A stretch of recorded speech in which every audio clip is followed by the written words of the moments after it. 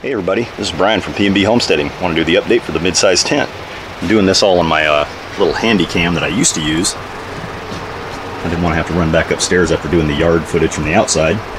So I thought I'd just try shooting this on the old handy cam that I had. Alright, so in the upper here, we've got our gourmet lettuce. You can see it's starting to come in pretty well. This one here should be ready to harvest probably maybe this weekend coming up. And then we've got another, seeded tray down here. The basil's not germinating as well as I would have expected it to, but it's because I guess, I don't have it really under any direct light. It's a pretty big gap there. I'm thinking that, I'm going to probably take this tray out of here and I'll do another tray, but then I'll put one in here, or I'll put some wood blocks underneath it, and then I'll raise it up to where it'll be higher and closer to the light. So I want to keep the other trays that I've got germinating down there for the lettuce. Because I seeded 2 new trays this week. I got one over here that's growing, and then I've got a DMR. I wanted to try some DMR lettuce, and you can see the difference. And this is actually kind of a cool one to do here. Let me pull this little plant out. I seeded these trays at the same time, and you can see this one over here, it looks pretty sparse. That one over there, really full. So, I mean, that just gives me an indication of I know what I'm going to be ordering the next time I need lettuce seed. I'm going to be getting that gourmet lettuce blend, because the DMR, it does have a really nice taste, but I mean, look at that germination rate back there.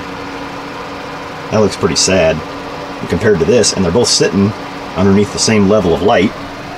You can see that, both the lights are right there. So I mean, there's no real difference.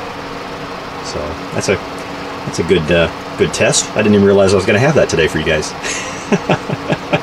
And then we've got a couple of, hopefully it'll grow me some more lettuce before I have to toss it, trays, because I've got a third cut here. I thought, you know what, I'll let this guy go and see if I can get another cut off of that one. Then I got this second cut here. It's looking pretty sad.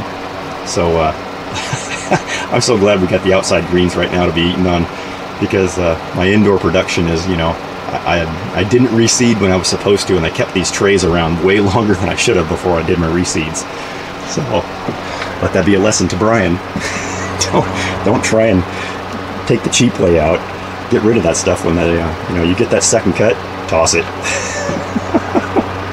And then we got that gourmet lettuce blend is looking pretty good. It's got some pretty good germ. I mean, see, you can even tell. I mean, that tray, I believe that's its second week. Or a week and a half, because I did one midweek, and then I did one, that one was our last weekend, the one on the very bottom. But this one I did midweek. It's got a big gap, between the lights. You can see, and it's got better germination than that DMR that's like closer to the light, and it's warmer down there in the bottom of the tent because it's got the little heater down here for supplemental heat. And oh well, you live and learn. I figure I've got only a couple more packs of that DMR, and then I'll be done with it. I may actually take that. I should take that tray outside and see if this warm weather is going to actually make that grow. Yeah, that'll be something I can put in a video next week. All right, thanks guys. You gave me an idea. Okay, well, this has been Brian from PNB Homesteading with the mid-size tent. Talk to you guys again. Bye.